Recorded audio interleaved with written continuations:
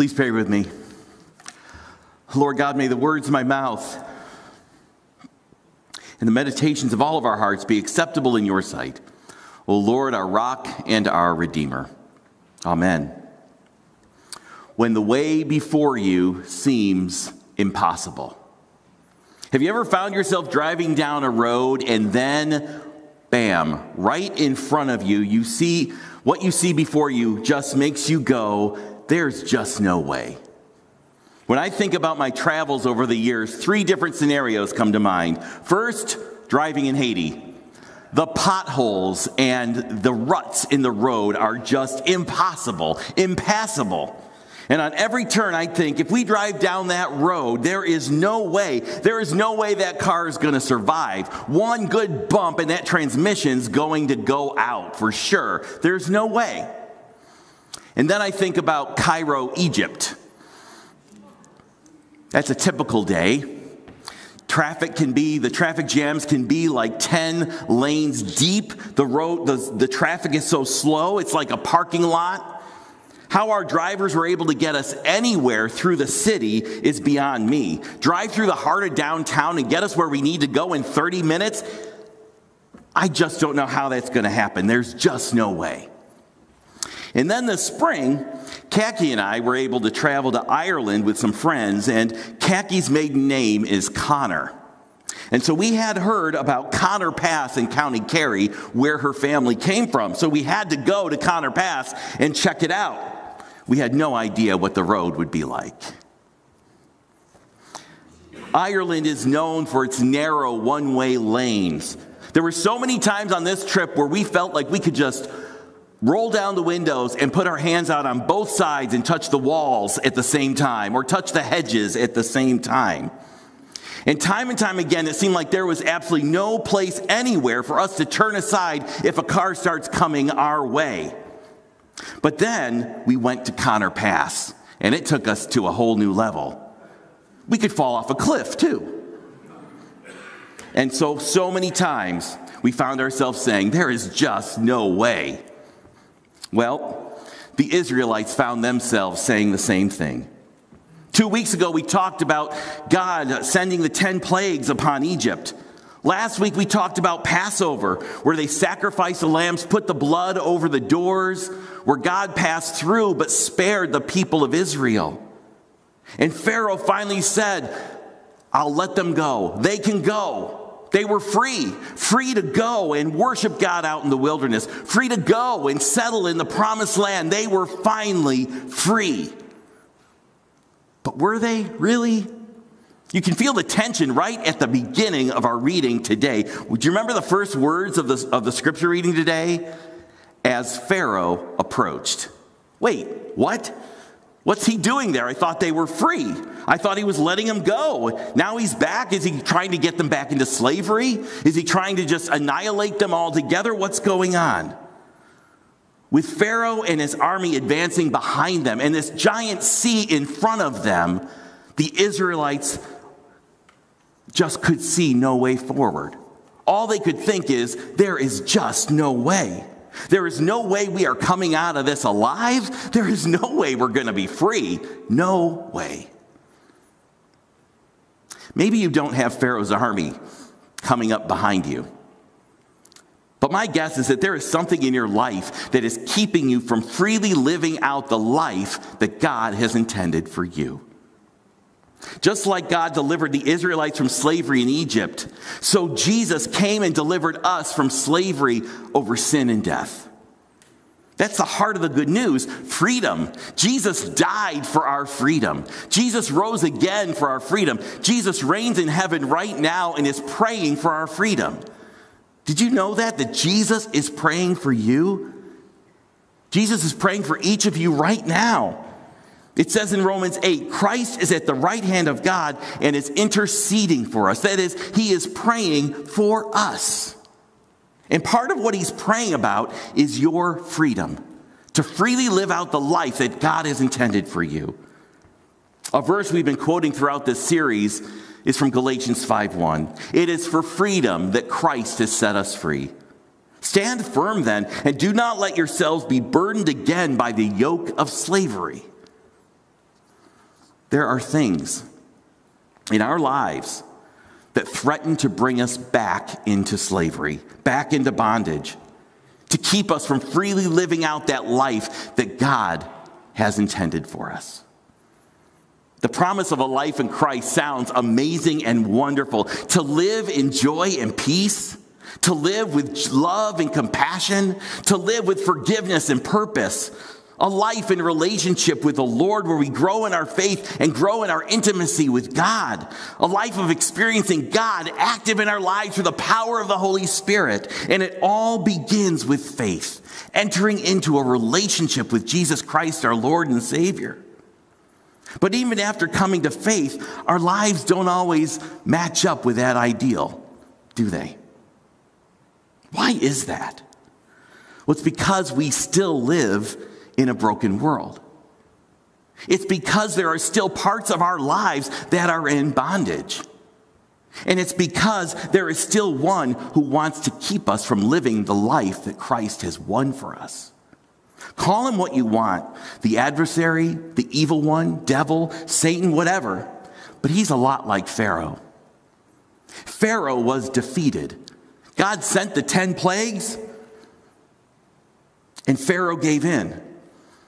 God had the victory, but Pharaoh still tried to do what he could to thwart God's plan and keep the Israelites from living in freedom. For us, the evil one was defeated through Christ's death and resurrection, and yet he is still trying to do what he can to keep us from freely and fully living into the abundant life of Christ. 1 Peter 5:8 says, "Be sober-minded, be watchful. Your adversary, the devil, prowls around like a lion, roaring lion, seeking someone to devour."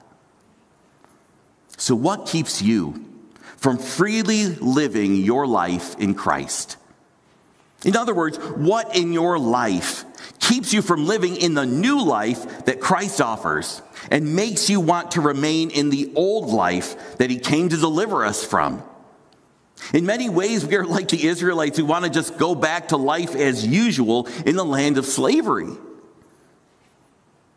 Maybe it has something to do with your past. A past failure by which you are still defining yourself. Or bad ways of thinking from the past that still affect your own sense of self-worth. Or bad habits or behaviors which you know aren't Christ-like, but they still come to the surface and rear their ugly head, like selfishness or materialism or being judgmental or losing your temper or giving in to fear. All these things can hinder our life in Christ. Like Pharaoh, the old life just keeps trying to advance upon us from behind and threatens to undo us and pull us back into old ways of living and thinking. Or maybe what threatens your life in Christ has more to do about your immediate circumstances. Maybe it feels more like Pharaoh's army has already arrived, and you are in the midst of the battle right now. Maybe you're in an unhealthy relationship or a toxic work environment or some difficult or unbearable situation that you can't control. You are still fighting an addiction that you can't seem to shake off. Whatever it is, you feel stuck, trapped, and even like you're about to be defeated. Or maybe what threatens your freedom in Christ has more to do with your future. Like the sea that loomed before the Israelites. There is something in your life that is in the way that you feel is holding you back. You feel like you are being kept from being the person God created you to be. But the obstacles ahead of you are just so big. You are afraid that you will never be able to get past them. You know that you are meant to live into a bright future in Christ, but there are things in your life that make you say, yeah, but the Israelites were told that they were free. And they replied, yeah, but we see that big sea in front of us. We are never going to walk into the promised land. Never. Yeah, but. Yeah, there is something God has called me to do in my life, but I am really busy. But I have a job. But I have a family. How will I ever find time to get into a Bible study to grow in my faith? How will I ever find the time to get involved in a regular ministry where I can use my gifts to impact others? Yeah, God wants me to take a leap of faith and to change direction with my life, but it's scary. Risk is involved. Yeah, God wants me to have an impact in the lives of others through sacrificial service, but I really like my life the way it is. Yeah, God can do anything. Yeah, I can live with joy and peace despite my circumstances, but I have a lot of debt I need to pay off first. But I have physical limitations, but I have problems, but I can only see the obstacles in front of me. How am I to live in joy and peace with those things around? Whatever it is, there is something in your life that is keeping you from living fully and freely in Christ. And you find yourself looking at the challenges and looking at the obstacles, the doubts and fears, and you can only think, there is just no way.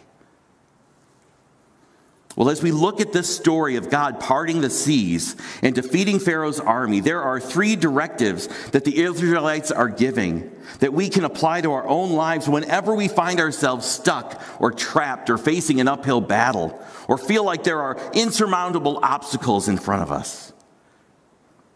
First, stand firm. As soon as the Israelites saw the Egyptians coming, our reading says that they became terrified.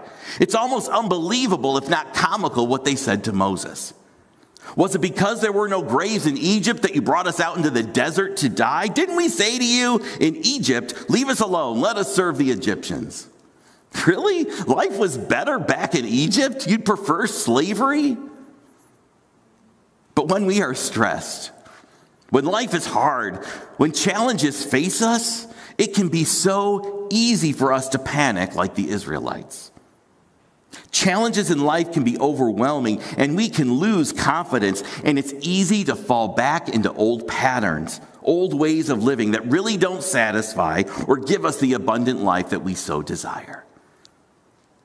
And so Moses answers them, do not be afraid, stand firm, and you will see the deliverance the Lord will bring you today. Don't panic. Don't go back. Hold ground. Stand firm, and you will see God's deliverance.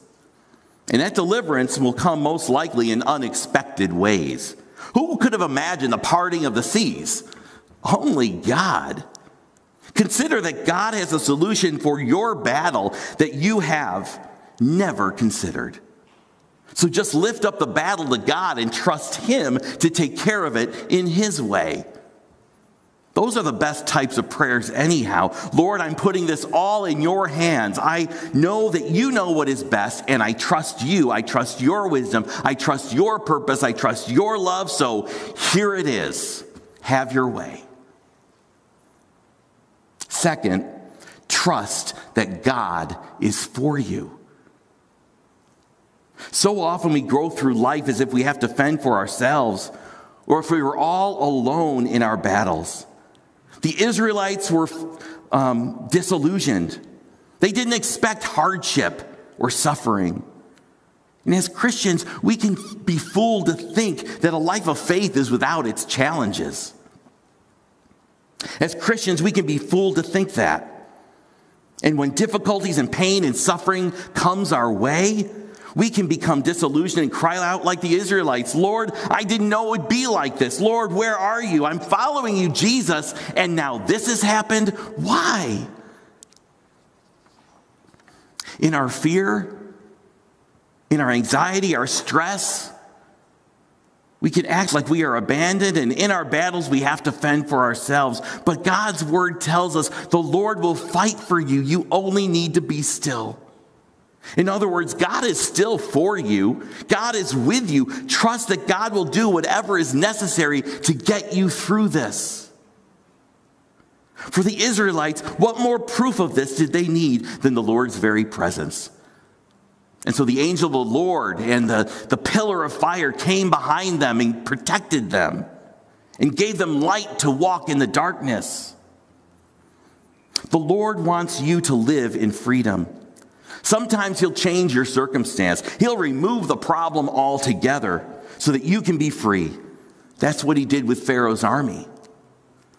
But there are other times Or God might not choose to change your circumstances, not remove the problem, in order to instead change you in some way, to change your mind and your heart, how you perceive and handle the situation so that you can live in freedom despite your circumstances.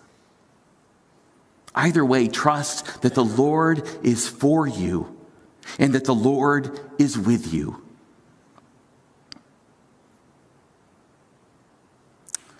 Yesterday, at session retreat, we were asked the question, when are you at your best? And, normally when I think of that answer, it's like when I'm having a great day or when I'm really in my sweet spot using my gifts. But what came to me, because I was so tired after a really long week with a lot of different things going on, is I am at my best when I'm leaning on the Lord.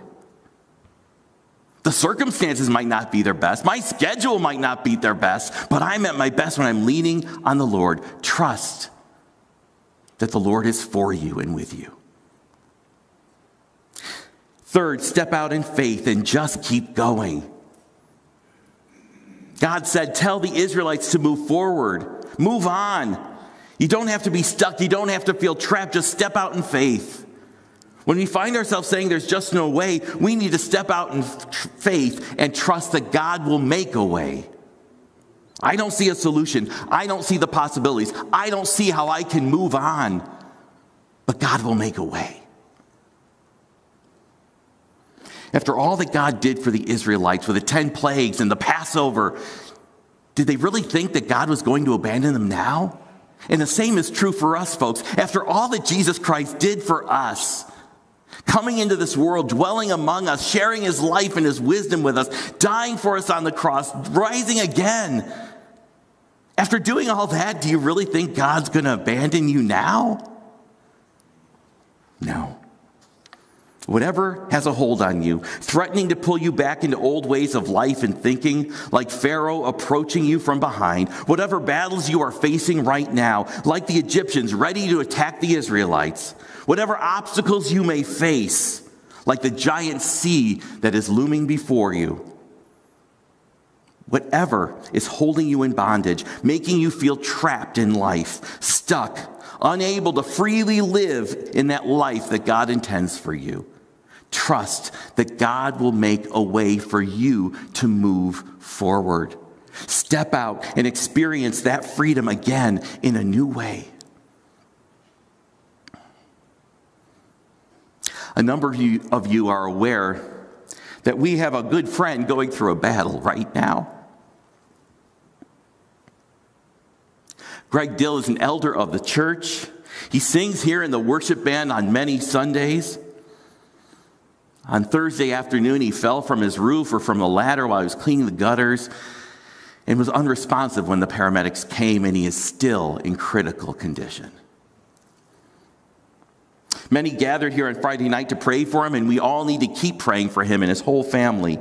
His wife, Beth, and the 3 kids, Emma and Ethan and Evan, who usually does our screens on Sunday morning. Greg is so engaged in his faith, such a vibrant faith. It just doesn't make any sense. It can feel to us like Pharaoh is advancing again. Like the evil one is doing whatever he can to stop that bright light in our church from shining out and continuing to make an impact that he's been having in worship and in teaching and leading Bible studies and on session and with his family. It can feel like Greg and his family are in the middle of a huge battle where they are way outnumbered and the odds are stacked against them. It can feel like there is just no way. So what do we do with all of this? The same thing that God told the Israelites to do. Don't be afraid. Stand firm. Trust that God is for Greg and Beth and with the whole family, and that God, that the battle is the Lord's. And trust that God will, and then we just need to step out in faith, knowing that somehow God will part the waters. Trust that God will make a way.